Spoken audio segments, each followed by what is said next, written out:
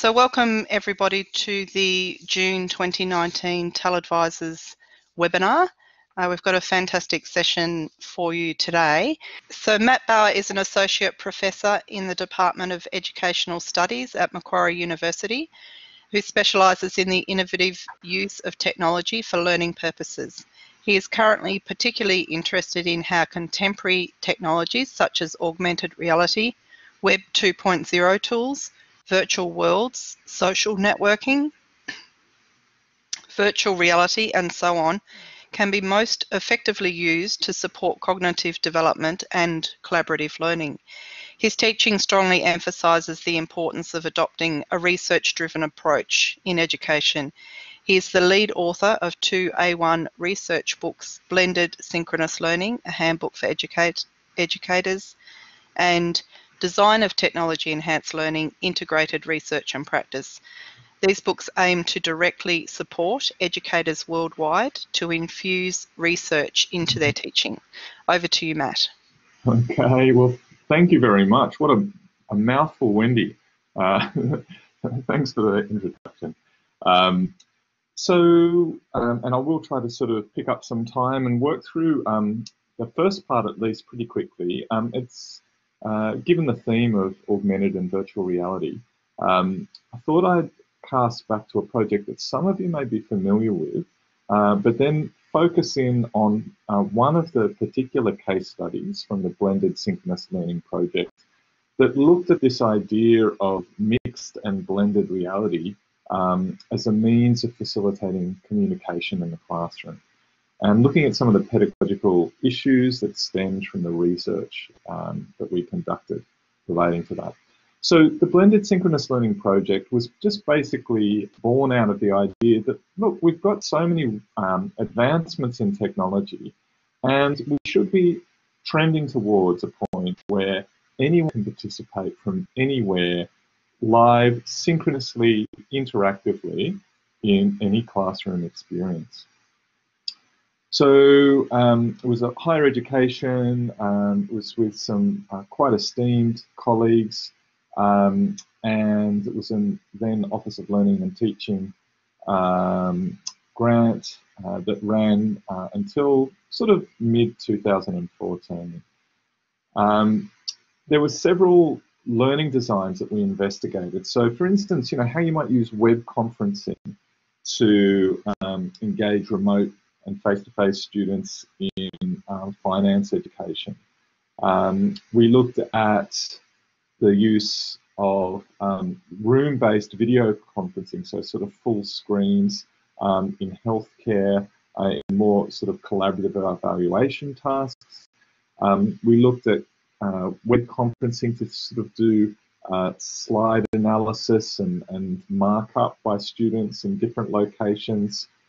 Charles Sturt University, web conferencing to facilitate statistics learning for remote and face-to-face students. A really interesting virtual world case where we had students in labs who were in virtual worlds and interacting with each other in a live way, and even people who were off-site in the virtual worlds. And that was for language learning and sort of role play activities. And we had a good one at Curtin University in sexology, just to sort of add a bit of extra spice and appeal to the project.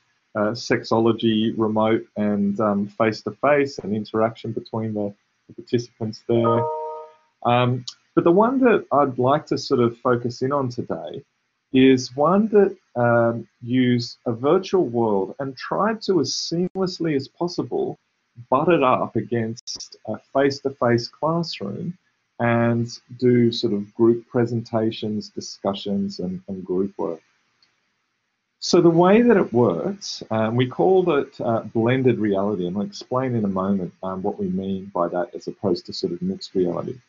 The way it worked in the classroom, the face-to-face classroom, is we had sort of a computer out the front with an interactive whiteboard, but we also had a projector that projected across the room that gave us a really big sort of picture of a virtual world environment where remotely located students were in the virtual world. Now, in that slide there, you can see that below that, quite close to the screen and importantly sort of pointing out perpendicular, we had the camera capturing what was happening in the live classroom. Now, the orientation of that's important because if you align the cameras and the screens in the right sort of way, it feels somewhat like the virtual world is like a window to a window that appears on the side of the face-to-face classroom. And as well, there was a video feed of the camera on the side wall there into the virtual classroom. And so people in the virtual classroom felt they were looking like through a window into the face-to-face classroom.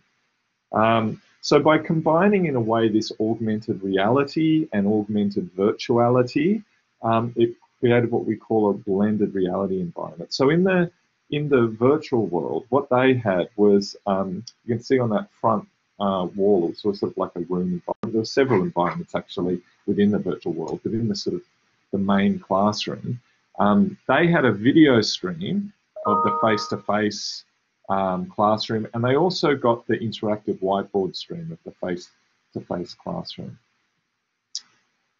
So what the lesson was composed of was some teacher presentations, and was actually about sort of virtual worlds and blended reality was the topic, so it was a little bit self-referential in that respect. We tried to facilitate a whole class discussion between the virtual world people and the people in the face-to-face classroom. Then we did some student group work and had them share back their findings and learnings between groups within and across the virtual world and the physical world membrane there. There was a sort of a design competition, then a self-reflection and some student feedback. So I'm going to share my screen now and see if we can, I'll just present a sort of a bit of a video to give you maybe a clearer impression of what that actually looks like. So going back here, share my screen, let's share that. And once that sort of comes up, I'll hit play. That's come up now.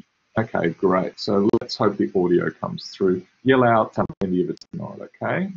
Will do.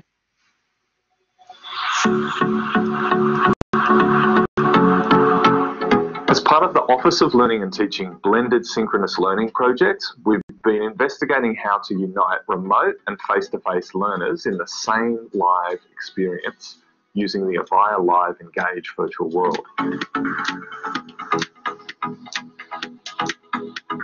Where students in the face-to-face classroom can see and hear remote students' avatars via a projection of the virtual world.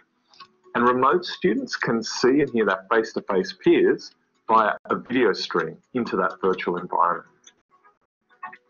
We're not only able to have remote and on-campus students experience the same live teacher presentation, but also participate in group work and whole class report back activities. This enabled students in both environments to share their ideas and discuss them, almost as though they were in the same class. So ideally in the future, the technology will just become invisible, so that remote and face-to-face students develop the same sense of co-presence. Until then, blended reality, the synchronous blending of augmented reality and augmented virtuality environments, can be used to take us in that direction.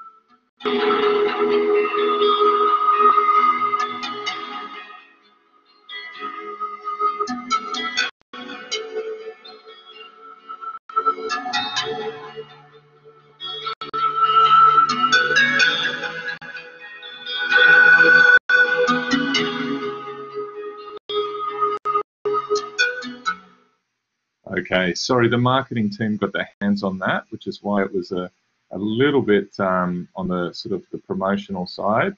But let me just get back to my position in the slides.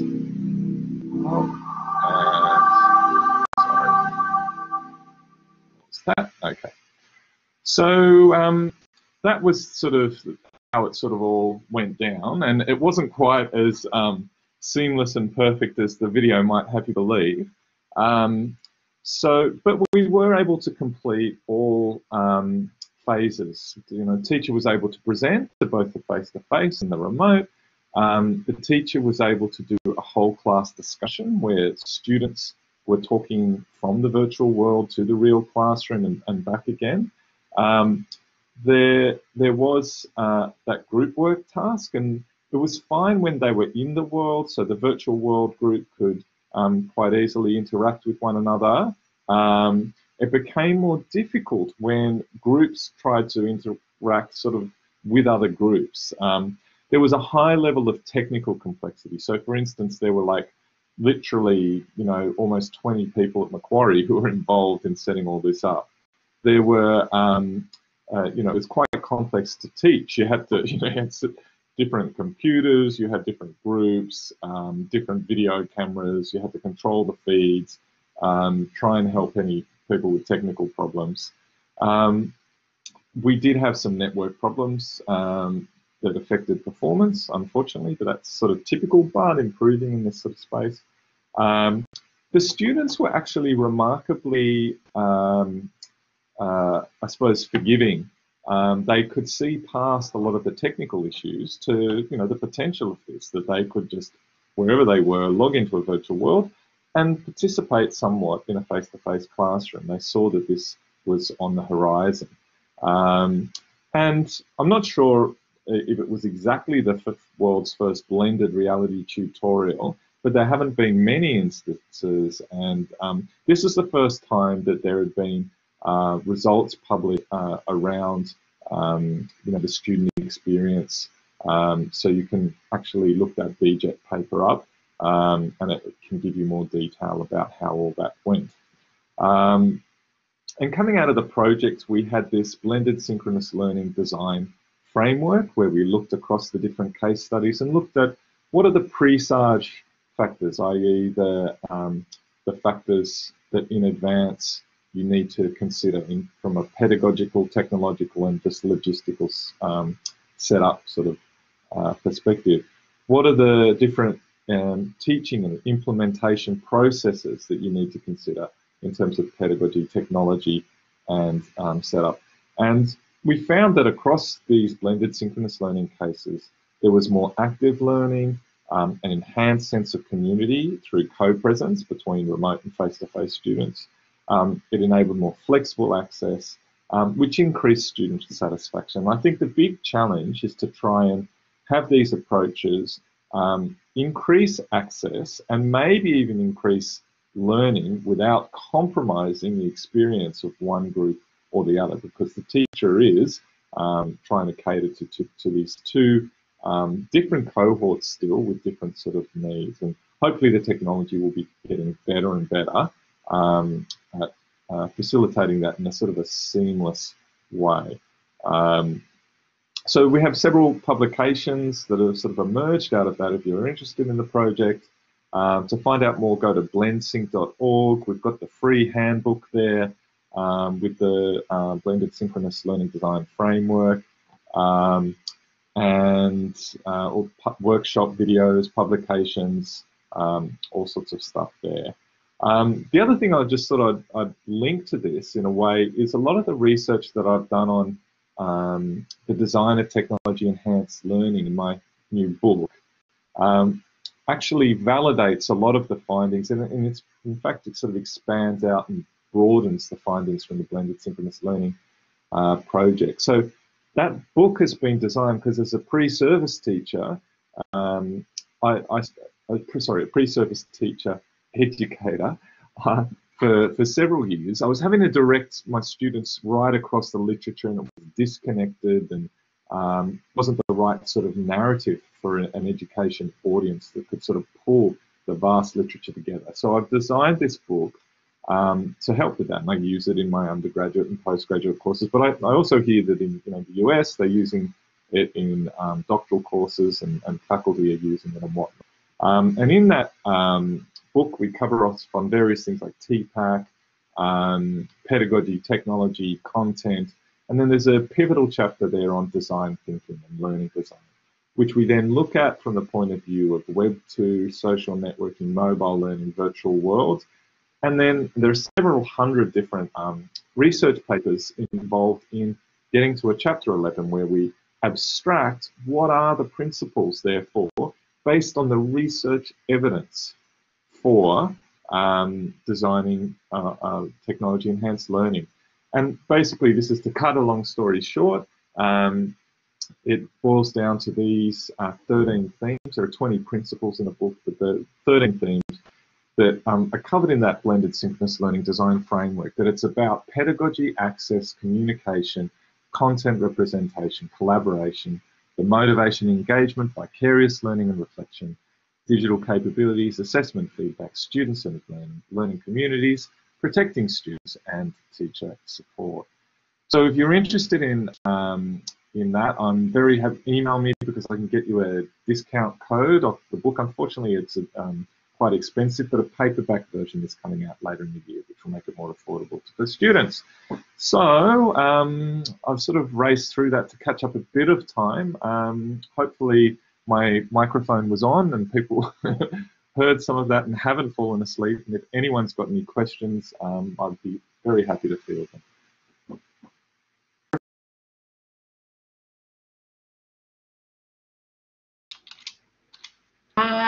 Hi, I'll pick up. Thanks so much, Matt, for that. Could everybody give Matt a round of applause while I'm just having a look through the. Thank you. Going crazy, terrific. So I'm just. I'm just saying. Cheryl's got a question around. Are the BenSync tutorials still happening? No, is the short answer. The reason for that is the technical complexity to set it all up. It was more actually conceptual, testing the principle to see if it could be done. And you know, one day hopefully technologies will be sort of arranged and available so you can walk into a room and press a button and it's all there. But we had to sort of do everything from scratch, and it was unfortunately too complex to replicate. 11 people in the applauding in the room at Monash. Colin, Colin also had a question around how did students find it? Was the cognitive load too much on students? Did they need support, or what kind of support did they need? How did they take to this approach? Look, it was, I mean, one of the things was it was much easier to provide support in the face-to-face room. It was much harder as a teacher who was in the face-to-face room to try and provide support to people who were remotely located. And I think in practice, at least in the first sort of tutorial or two, if you were going to make this a regular feature, you'd need to have a second tutor who was helping out, for instance, people in the virtual world and helping to sort of relieve some of that cognitive load that was occurring. But they liked it, and please look at the BJ paper, which provides that specific feedback in terms of presence and engagement and just general perceptions. We've got a few questions coming in. I might just pick out a couple of quick ones. Elaine asks, are there other simpler applications of these ideas that you could recommend?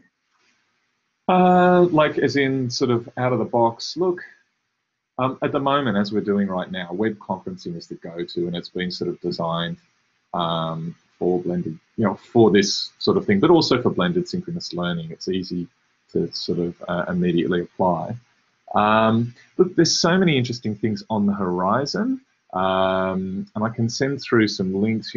Where I think hopefully ultimately it's going is that you might have a few cameras in a room, and using videogrammetry, they'll just create and render a 3D model of you in real time and just put you in a virtual world somewhere. And you'll have your VR or AR glasses on, and so you'll feel like you're in that virtual world. And so it doesn't matter where you are. You can all have an online experience where you feel like you're in the same 3D environment. But unfortunately, we're not quite there yet. And as sort of these technologies, some of them have spent a lot of money trying to create the dream, and it's just too early, and then the companies go bust. So I don't know of anything that enables you to do it out of the box yet. That's great. Thank you, Matt. My sound is hopefully back by now. Yeah. So, yes, if there's any further questions, we'll pass them on to you after this session.